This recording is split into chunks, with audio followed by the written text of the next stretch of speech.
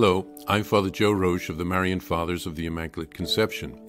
Thank you for joining us as we continue with our year-long journey, reading the diary of St. Maria Faustina Kowalska from beginning to end.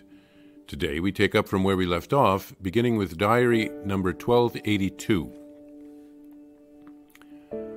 When the same poor people come to the gate a second time, I treat them with greater gentleness, and I do not let them see that I know they have been here before. I do this in order not to embarrass them, and then they speak to me freely about their troubles and needs. Although Sister N tells me that is not the way to deal with beggars and slams the door in their faces, when she is not there, I treat them as my master would. Sometimes more is given when giving nothing than when giving much in a rude manner. Often the Lord gives me interior knowledge concerning the persons I meet at the gate. One pitiable soul wanted to tell me a bit about herself. Taking advantage of the opportunity, I made her understand in a delicate way the miserable condition of her soul. She went away with a better disposition. September 17th, 1937. O Jesus, I see so much beauty scattered around me, beauty for which I give you constant thanks.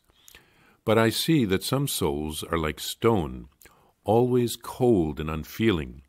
Even miracles hardly move them. Their eyes are always fixed on their feet, and so they see nothing but themselves. You have surrounded my life with your tender and loving care, more than I can comprehend, for I will understand your goodness in its entirety only when the veil is lifted. I desire that my whole life be but one act of thanksgiving to you, O God. Thank you, O God, for all the graces which unceasingly you lavish upon me, graces which enlighten me with the brilliance of the sun, for by them you show me the sure way.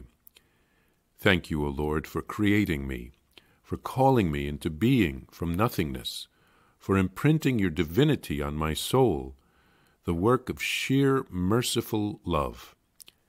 Thank you, O God, for holy baptism, which engrafted me into your family, a gift great beyond all thought or expression, which transforms my soul.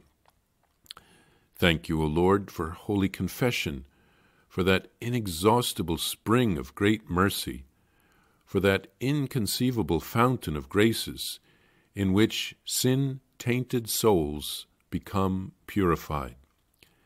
Thank you, O Jesus, for Holy Communion, in which you give us yourself.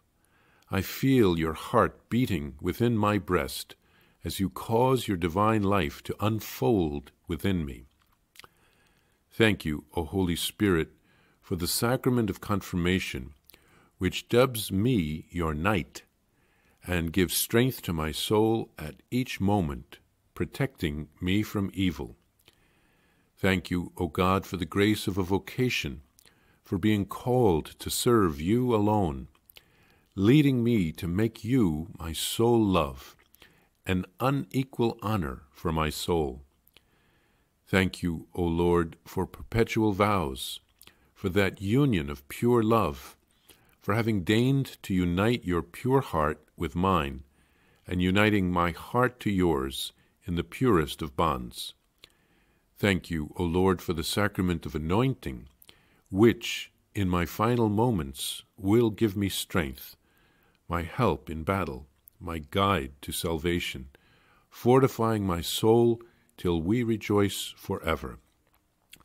Thank you, O God, for all the inspirations that your goodness lavishes upon me, for the interior lights given my soul, which the heart senses but words cannot express. Thank you, O Holy Trinity, for the vastness of the graces which you have lavished on me unceasingly through life.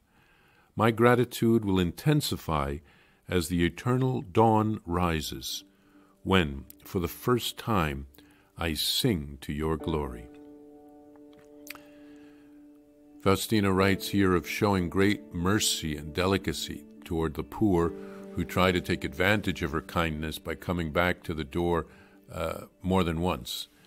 Another sister advised slamming the door in their faces, but Faustina preferred, when possible, to show compassion as Jesus would. One poor woman liked to talk to Faustina, and with the insight given to her by God, Faustina used it as an opportunity to steer her towards the conversion of her soul. Faustina thanks Jesus for the beauty she sees around her, and she's saddened by the souls who are hardened and are not open to conversion. Faustina thanks Jesus for the care that he has surrounded her with. She wants to spend her life offering thanks to Jesus. She writes some beautiful poetry here in which she expresses her thanks to the Lord for all the graces throughout her life, for her being created, for her baptism, confession, Holy Communion, confirmation, her vocation to the religious life, her perpetual vows, for the anointing of the sick which she will receive at the end of her life, and for the inspirations, for all the graces that she has received from the Holy Trinity throughout her life. Each of us should do something like this, because we don't want to be like the 9 lepers who were healed by Jesus and then never went back to thank him.